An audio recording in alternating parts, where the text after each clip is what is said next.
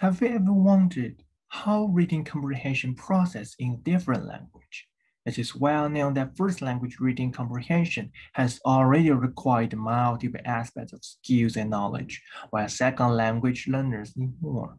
Just imagine, when we read in a foreign language, we usually need to be more concentrated to prevent the interference, which is mainly from our first language. To achieve such ability, it is inhibitory control that plays an essential role. Recently, many studies have emphasized that inhibitory control promotes reading performance in second language, such as English, Spanish, and German. But how about Chinese? Since many foreigners struggle in character recreation and content comprehensions, it will be quite helpful if we can find one factor that contributes to their reading. Thus, in my research, I focus on a group of students who learn Chinese as second language but receive relatively less attention, Xinjiang students. Xinjiang students refer to those ethnic minorities, including Uyghur and Cossacks. As second language learners, Xinjiang students are very special as they are fully exposed to the Chinese language conditions but still lag with their Chinese peers. Considering such a situation, I assume that inhibitory control could play an effective role in Xinjiang students' reading comprehension.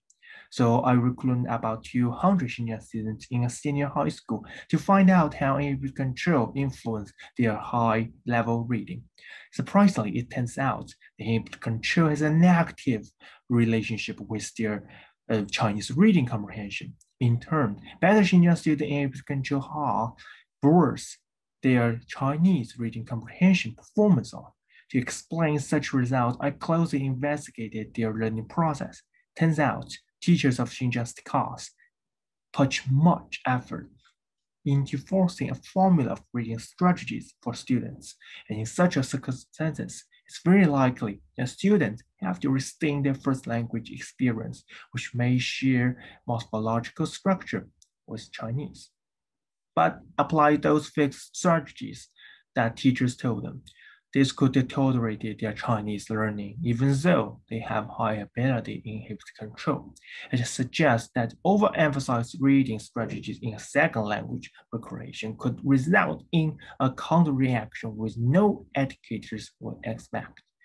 I hope my research will imply us to reconsider the teacher methods in second language. And should we comply with the textbooks or methodology, or should we be more student-centered? Thank you.